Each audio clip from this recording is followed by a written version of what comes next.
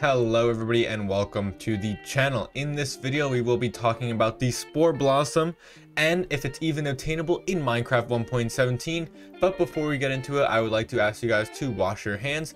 Also, if you want to check out my social medias, the links are in the description below, my TikTok, Twitter, all of that.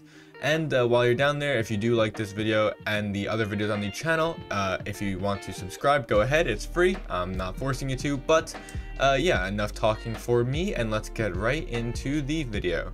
Alright, so the Spore Blossom is honestly one of my favorite blocks coming, or in 1.17 I should say. And yeah, it's just honestly so different and unique in Minecraft. It just brings a whole different, I don't know, vibe to the game. We don't really have anything else like this in the game, and it's really cool. The only really unfortunate thing in Minecraft 1.17 is that it is only obtainable in creative mode. And yes, I know where you're thinking, then how am I supposed to put this in my survival world? And you cannot yet.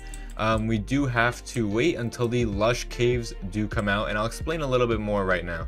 So the Spore Blossom is one of a couple items in Minecraft 1.17 which is only obtainable in creative mode right now. We do have to wait for the 1.18 update to come out because we are waiting on the lush caves for these items right here.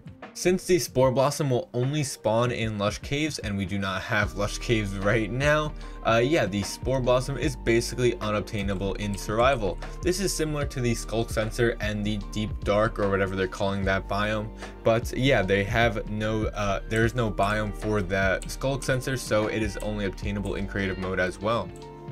Hopefully Minecraft can add this to the Wandering Trader list. I think that would be a great addition so people can play around with the new blocks in Minecraft 1.17. I know they did that with the moss blocks and a bunch of other 1.17 items.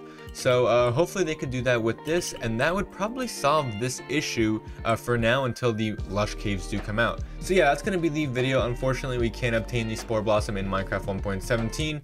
But yeah, thank you guys so much for watching. As always, please leave a like, comment, and subscribe if you're new to the channel. Really helps me out. And I'll see you guys in the next one. Peace.